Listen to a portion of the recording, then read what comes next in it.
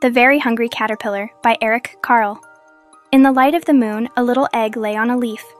One Sunday morning, the warm sun came up and pop!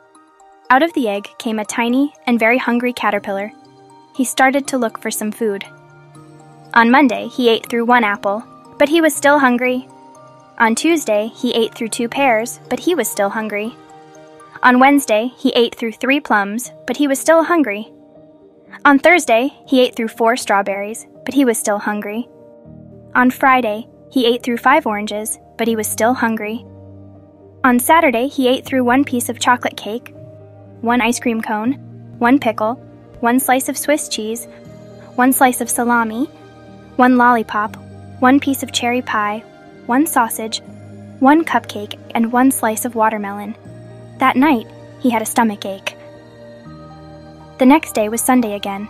The caterpillar ate through 1 nice green leaf, and after that he felt much better. Now he wasn't hungry anymore, and he wasn't a little caterpillar anymore. He was a big, fat caterpillar. He built a small house around himself, called a cocoon, and he stayed inside for more than 2 weeks. Then he nibbled a hole in the cocoon, pushed his way out, and he was a beautiful butterfly. Support the authors and publishers of this book by purchasing your own copy. Subscribe for more stories.